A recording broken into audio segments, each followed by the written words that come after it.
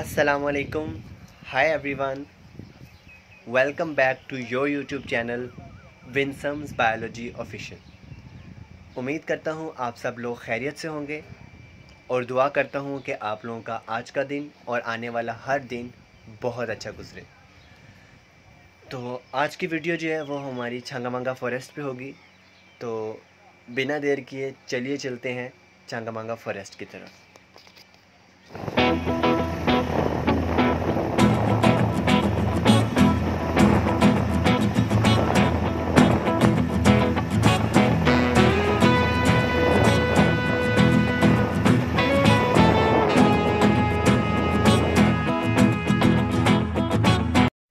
जैसा कि आप देख सकते हैं कि हम इस वक्त पहुंच चुके हैं जंगल के बिल्कुल अंदर।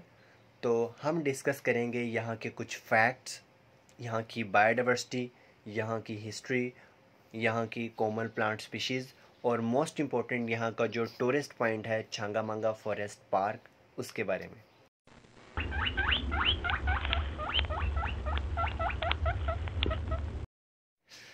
Changa Manga Forest is located in the Kasur district of Punjab, Pakistan, and is known as the Pakistan's largest forest and world's largest man-made forest. I'm stressing on man-made forest. So tell me in the comment section which is the world's largest natural forest and where it is situated. Changa Manga Forest stretched over an area of 48.6 square kilometer or 158 acre. This largest man-made forest was established during 19th century in 1866 by British Raj in Indian subcontinent to fulfill the timber requirement for the railway track, and was named on the name of two famous brothers robbers, Changa and Manga. These were the two famous robbers at that time. Forest में wild life नहीं है, तो animals वगैरह wild animals यहाँ पे नहीं हैं, तो हम इजीली इसे एक्सप्लोर कर सकते हैं। और जंगल के जिस हिस्से में मैं इस वक्त मौजूद हूँ, यहाँ पे वेजिटेशन, प्लांट वेजिटेशन बहुत ज़्यादा डेंस है। यहाँ पे आप देख सकते हैं मुख्तलिफ़ तरह की हर्ब्स, श्रब्स और ट्रीज़, मुख्तलिफ़ वैरायटी, मुख्तलिफ़ स्पीशीज़ यहाँ पे मौजूद हैं। और what is the difference between herbs, shrubs and trees? If you know, then please tell me in the comment section.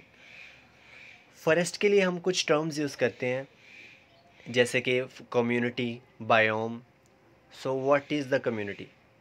Community is the assemblage of different populations where these populations interact with each other in certain ways.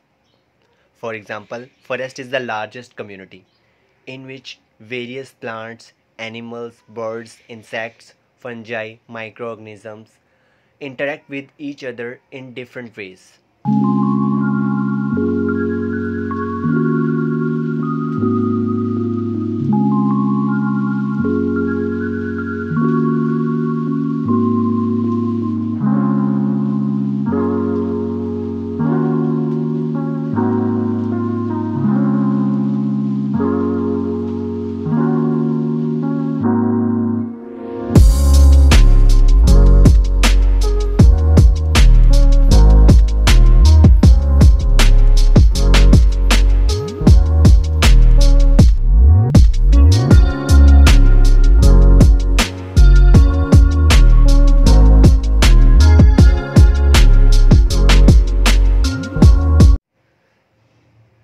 चलिए आगे की तरफ बढ़ते हैं और अब हम जानते हैं छांगा मांगा फॉरेस्ट की सॉइल टाइप के बारे में और यहाँ सॉइल में मौजूद ऑर्गेनिक मैटर के बारे में।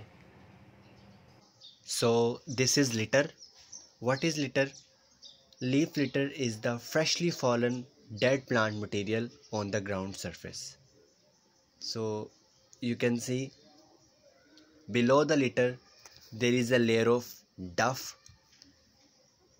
Duff is the layer of humus in which process of decomposition has been started, and this is duff.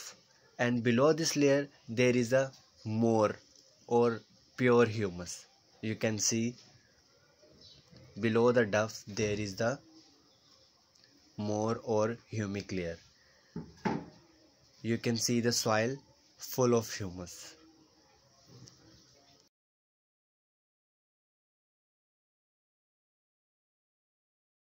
तो आप लोग देख सकते हैं ये है soil which is full of humus.